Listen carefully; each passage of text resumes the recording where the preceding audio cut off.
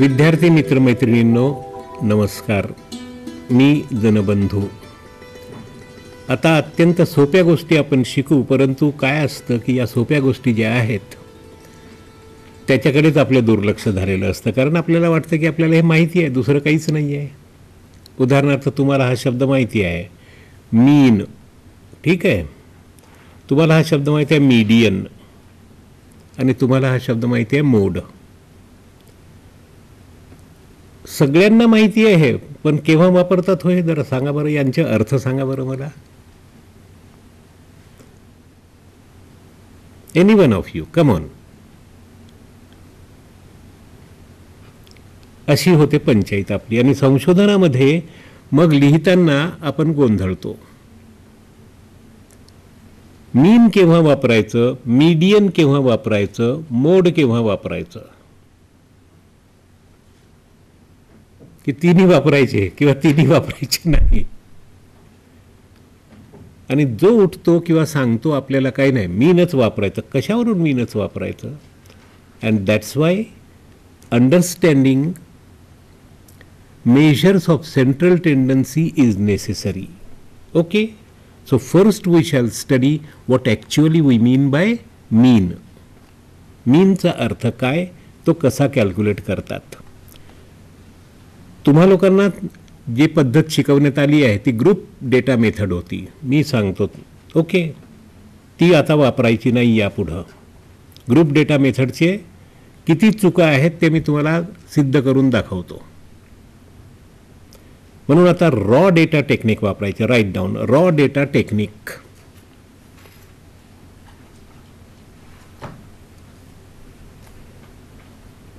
In raw data technique each and every value is considered.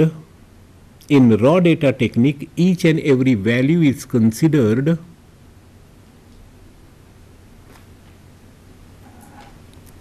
separately.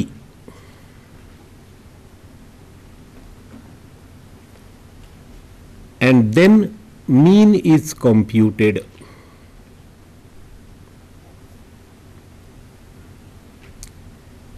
Mean is a simple but reliable measure of central tendency. Mean is a simple but reliable measure of central tendency.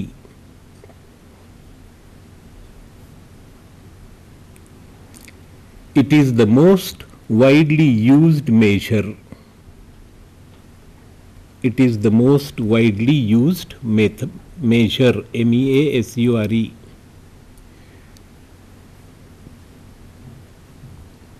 Commonly used mean is arithmetic mean.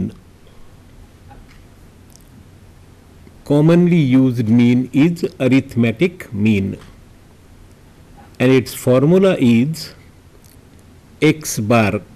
Capital x लिहायचं, त्याच्या डोक्यावर आडवा बार काढायचा, आडवी रेष काढायची, त्याला वाचायचं x bar is equal to summation x divided by n. सिग्माचं चिन्ह काढा, कॅपिटल X लिहा, डिवायडेड बाय स्मॉल n लिहायचं. समजलं? कारण आतापर्यंत तुम्हाला सवय होती कॅपिटल N लिहायची, आणि अनुवामध्ये मी सिद्ध करून दाखवलं की स्मॉल n वेगळं आणि कॅपिटल N वेगळं. Agreed? Okay. Summation x means sum total of, summation x means sum total of all the values. Sum total of all the values. आता या व्हॅल्यूज लिहायची गरज नाही कारण त्या तिथे दिलेल्या आहेत. Okay, so I am reading those values. Suppose the values R 3, 7, 4, 6, 5, 5, 4, 5, 6 and 4.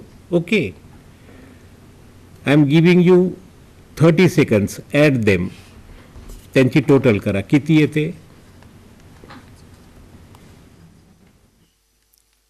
49 लिहिली आहे तिथे. All right, all right. So summation x is equal to 49. N म्हणजे काय? Number of persons. फ्रिक्वेन्सी पहिल्या व्यक्तीजवळ 3 रुपये होते, दुसऱ्याजवळ 7 रुपये होते, तिसऱ्याजवळ 4 रुपये होते. अशा 10 लोकांचे स्कोअर्स मी तुम्हाला लोकांना दिलेत. So n is equal to 10. Now summation x divided by n, your mean is equal to 4.90. Okay, 4.9 लिहायचं नाही, कालच तुम्हाला लोकांना सांगितलं मी. 2 डेसिमल पॉईंट लिहिणं भाग आहे. नाव tell me what is the meaning of that. काढलं मीन तुम्ही, अर्थ सांगा. रिसर्चमध्ये अर्थ विचारला जातो, या कॅल्क्युलेशनला अर्थ नसतो, ते तर कॉम्प्युटर करून देते. हो, what is the meaning of that, tell me. Yes, very good. तिथं दिलं आहे, it is the best representative of the 10 values. Okay, 10 individuals. आता पुढचं लिहा जे इथं दिलेलं नाही आहे, कारण ते तुम्हाला महत्त्वाचं असतं. That's why. Okay, mean is the best representative because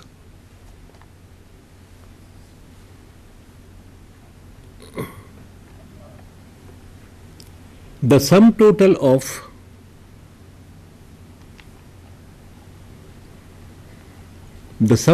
of the difference between mean and the scores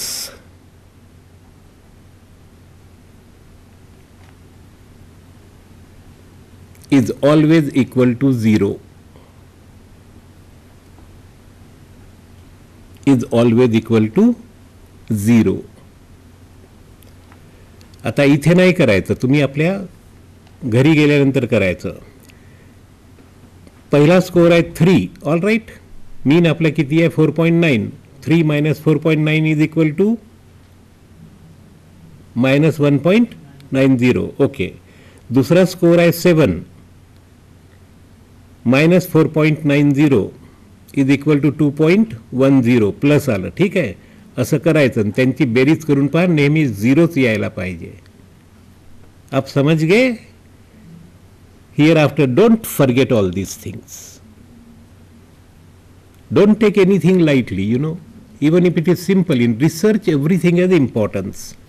all right, will you forget now the importance of mean? Okay, now let us come to the median. Median is that value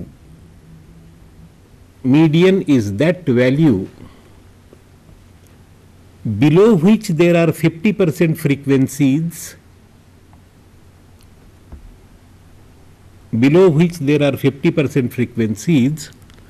and above which there are 50%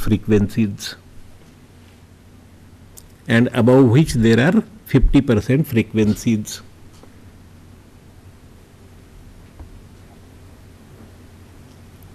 हे बघा, मीनच्या बाबतीत मी असं नाही म्हणू शकत. Okay, मीनच्या बाबतीत 50% वर राहतील ना 50% खाली राहतील असं काही गॅरंटी देऊ शकत नाही, पण मीडियनच्या बाबतीत मी गॅरंटी देतो तुम्हा लोकांना. All right, now how to compute median. Right down how to compute median Wien the data R raw. How to compute median Wien the data R raw, RAW, raw. Number 1, arrange all the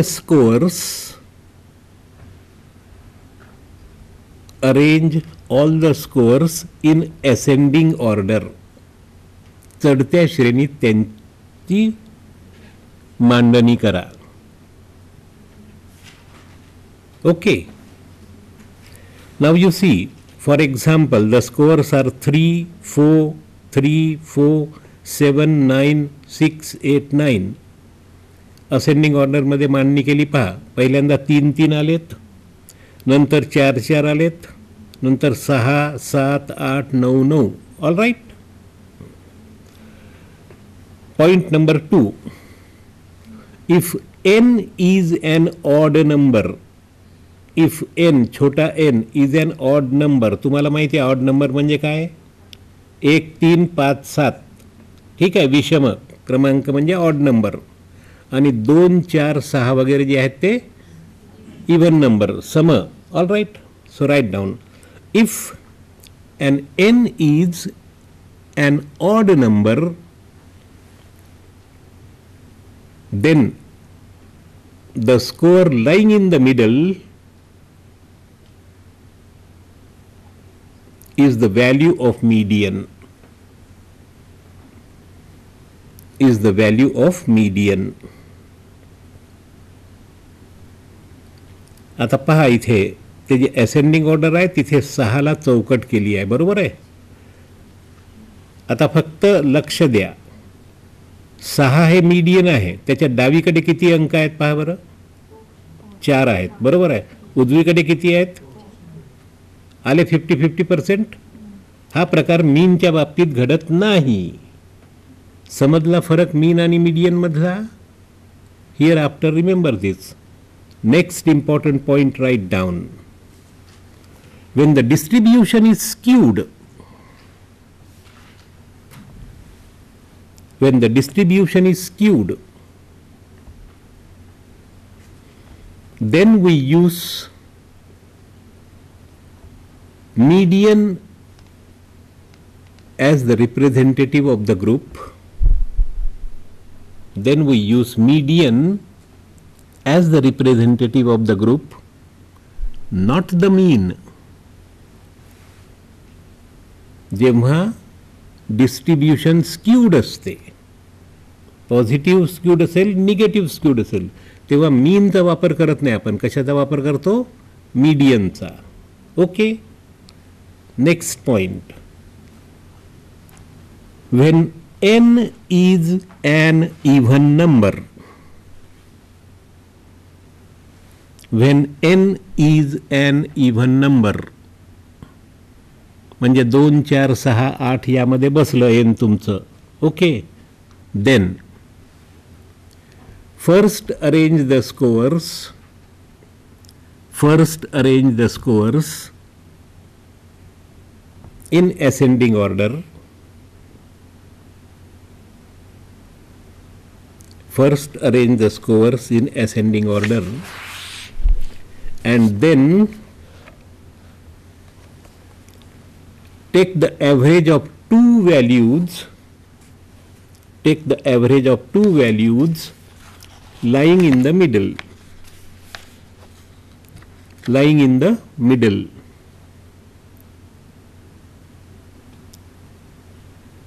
That is median value.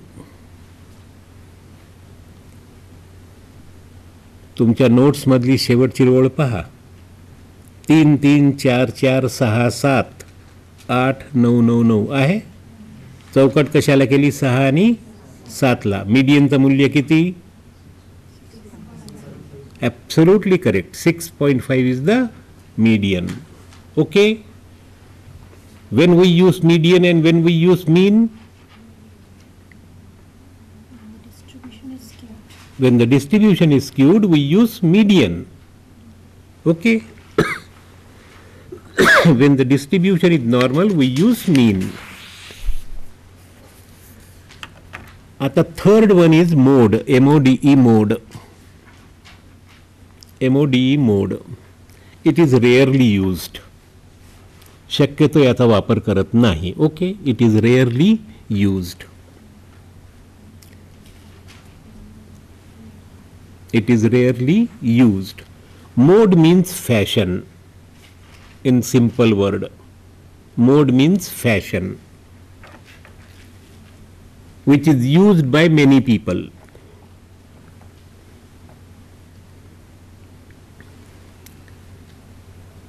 This is the score having the largest frequency. This is the score having the largest frequency. याला जास्तीत जास्त वारंवारता असते. हे जास्तीत जास्त लोकांनी दिलेलं गुणांक असतं. याचा फॉर्म्युला आहे मोड is equal to 3 median minus 2 mean. Mode is equal to 3 median minus 2 मीन. म्हणजे पहिल्यांदा मीन काढायचं, नंतर मीडियन काढायचं, 3 गुणिले मीडियन करायचं, उणे 2 गुणिले मीन करायचं, आणि आपल्याला मोडचं व्हॅल्यू मिळते. ओके. आता कधी कधी काय असतं, फक्त एकच स्कोअर असतो ज्याला जास्तीत जास्त फ्रिक्वेन्सी मिळाली असते. याला म्हणतात युनिमोडल डिस्ट्रीब्युशन. एकच score, only one score having the largest frequency, it is called युनिमोडल. कधी कधी दोन स्कोअर असतात ज्याला जास्त फ्रिक्वेन्सी मिळाल्या असतात, त्याला म्हणतात बायमोडल. तीन स्कोअर्स जर असले तर त्याला म्हणतात ट्रायमोडल, आणि त्यापेक्षा जास्त असले तर मल्टीमोडल. MULTIMODAL. हे वर्ड लिहून घ्या, कामी येतील. युनिमोडल, बायमोडल, BI बाय मोडल, ट्रायमोडल, TRI ट्राय, MODL मोडल, अँड मल्टीमोडल. ओके. आता एक लक्षात घ्या, सगळ्यात महत्त्वाचं, स्टँडर्ड डेव्हिएशन किंवा तुमच्या शब्दात प्रमाण विचलन हे अत्यंत महत्त्वाचं आहे. आणि तुम्ही लोकांनी काय शिकलं माहिती आहे ग्रुप डेटा मेथडमध्ये? मला माहिती आहे तुम्ही काय शिकलात ते. समजलं? Standard deviation is equal to I, छोटा आय, बरोबर आहे, under route summation FX dash square. खरंच ते डॅश असते का हो? आडवी रेष असते त्यालाही डॅश म्हणता तुम्ही, आणि ती अशी उभी रेष असते समेशन FX, त्याला डॅश कसं काय म्हणता तुम्ही? आडवी रेषेही डॅश होते आणि उभी रेषेही डॅश होते का? No, not bar, that is called prime, PRIME. लिहून घ्या. It should be red as summation FX prime. Sigma काढा, छोटा f काढा, x काढा, आणि एक्सला तुम्ही अशी रेष देता, बरोबर आहे, त्याला बार म्हणतात, त्याला बार नाही म्हणत यापुढं. समेशन FX प्राईम वाचायचं, PRIME प्राईम. तुमचे सर मारतील तुम्हाला, यात काही वाद नाही, कारण तुम्हाला मी बरोबर शिकवतो आहे म्हणून. It should be red as summation FX prime. Summation FX बार नाही होत ते. Okay, right down. When the raw data are given, when the raw data are given, then standard deviation is computed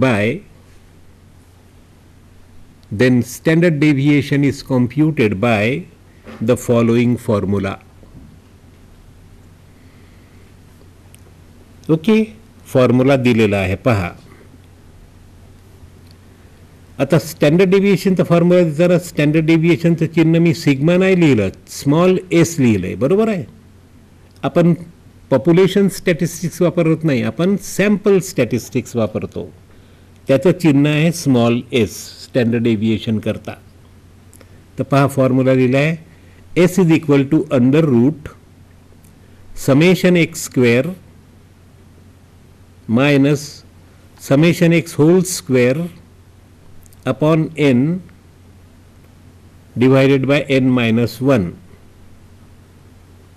आता तुमच्यापैकी कुणीही ताबडतोब मला हा फॉर्म्युला करेक्ट वाचून दाखवा. चला पटकन, तुम्हाला यायला पाहिजे परफेक्ट वाचता. Anyone quick, read the formula. Standard deviation is equal to, okay, under route, not summation of x square, summation x square. Summation x whole square. Correct, summation x whole square Divided by n. Upon n divided by n-1. Okay, तुम्हाला फॉर्म्युले वाचता यायला पाहिजेत आणि perfect. Okay, आता एक उदाहरण सोडवून दाखवलं या ठिकाणी पहा. Suppose 10 students were administered PABT, Pilot Aptitude Test Battery, त्याचा शॉर्ट फॉर्म आहे हा. Scores obtained by them on PATP are as follows. Compute standard deviation. Okay. The scores are 10, 12, 8, 11 etc. आणि त्याच्याच खाली त्याचा स्क्वेअर दिलेला आहे. 10चा स्क्वेअर 100 आहे, 12चा 144, 8चा 64, 9चा 121, सॉरी 81, 11चा 121 वगैरे हे सगळे दिले आहेत. All right. नंतर त्याची बेरीज दिली. Summation x is equal to 98, summation x square is equal to 976. Okay. And N is equal to 10. Very good. फॉर्म्युल्यात तुम्ही भरा आणि तुम्हाला उत्तर मिळते ते आहे 1.32. All right. 1.32. आता मला फक्त एवढं सांगा की याची मीन किती आहे.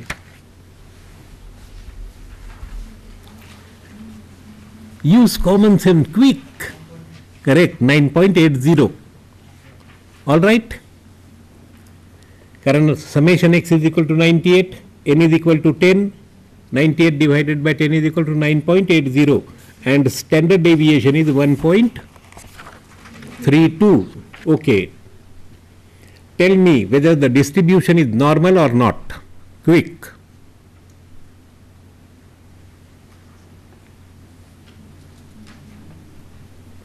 तुम्हाला एक ठोकताळा सांगितला होता, आठवतं? कशाला 3 ने गुणायचं? करेक्ट. एवढ्या हळू कशाला सांगतो? जोरात सांगा. की स्टँडर्ड डेव्हिएशनला 3 ने गुणायचं. The distribution is more or less normal. My question is now, is the distribution normal? Yes. Okay. Very good. So if you have any question, any difficulty, please ask me.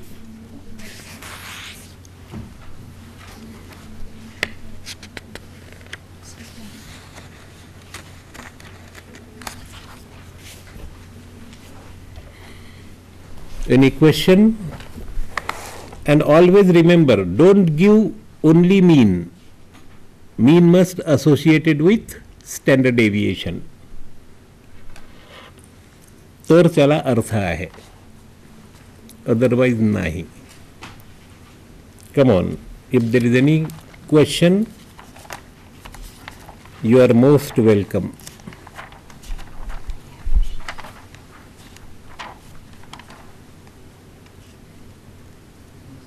No question? I have, sir. Okay, she has a question.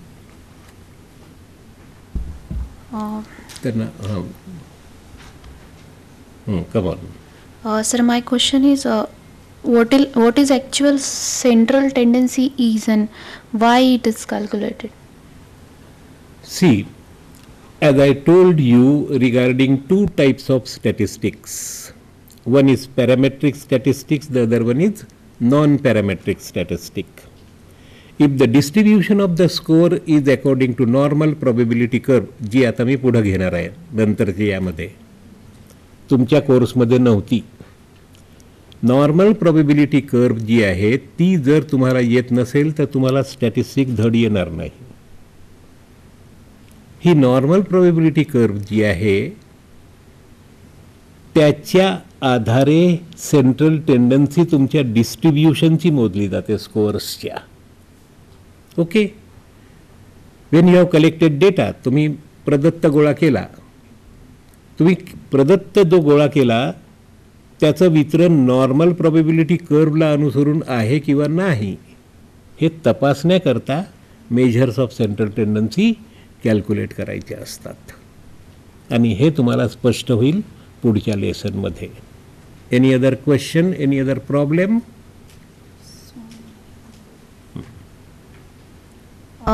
My second question is, what is a geometric mean and harmonic mean and where it is used? Okay. There are other types of means also. Okay, harmonic mean is used especially in analysis of variance when cell frequency is unequal in a factorial design.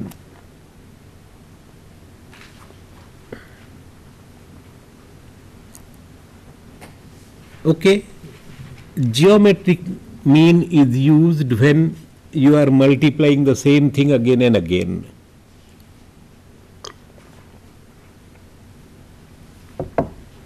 But in statistics, mostly arithmetic mean is used. Sir, would you please give me example? I'm not getting correctly. See, for example, I told you that when there is a factorial design, there should be equal cell frequency. Say, for example, I am using 2 into 2 factorial design. So there are 4 classified groups, all right. A1B1, A1B2, A2B1, A2B2, all right. In each group, I am having 10 subjects.